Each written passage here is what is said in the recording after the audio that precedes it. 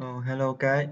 Today I will help you with this error on create a project Spring Boot on Spring Tool Suite. So we have an error here as in the pom.xml here.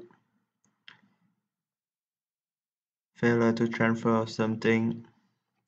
So I found the problem. By the way, I'm going to property of this project, and in library here I'm following this error and I found it. Oh, yeah. Here the problem. Maybe oh, it's missing library. So we get it by going to Google, and in ambient repository I found this library and I copy it